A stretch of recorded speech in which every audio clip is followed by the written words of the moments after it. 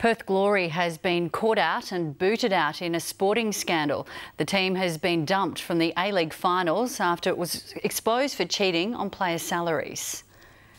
Perth Glory's season started promising, but they'll end it having carried out the biggest rort in A-League history.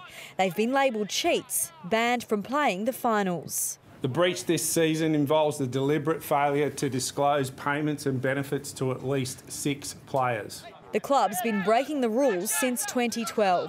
This season alone, Perth Glory exceeded the salary cap by $400,000. As football's governing body, FFA has an obligation to the fans, the clubs, the sponsors and the broadcasters to make sure that every contest is fair and square and under the rules and regulations of the A-League.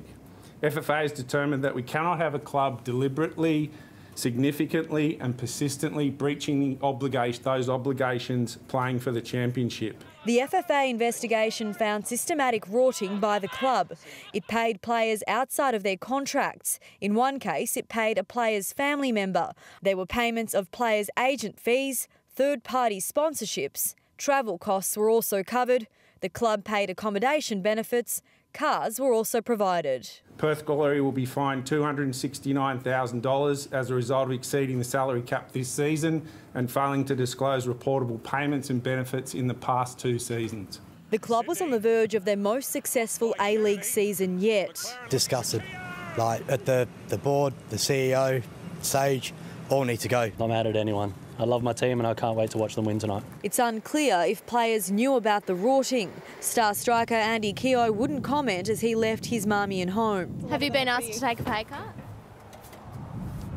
What about your future at the club? It was up to the Perth Glory's CEO to front the media, but he took no questions. Jason Brewer said all payments are independently audited. He denied the club will breach the cap this season. This season, our player payments paid under the salary cap are forecast to be below that salary cap. And it sort of defies logic to suggest that you only have to be under the salary cap at the end of the season.